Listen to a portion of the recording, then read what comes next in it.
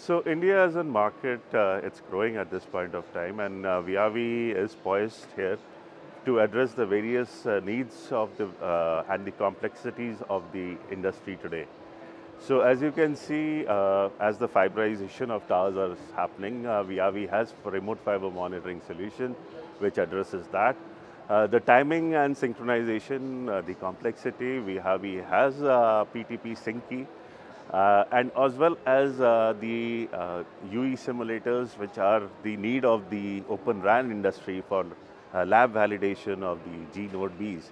So VIAVI in India is addressing the complete portfolio from RAN to core, as well as for the geolocation services and the avionics industry, where we have solutions like altimeter, fuel gauge meters.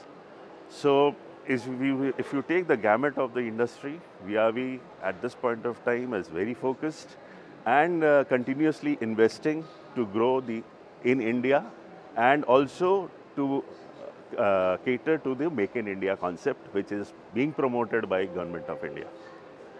Thank you.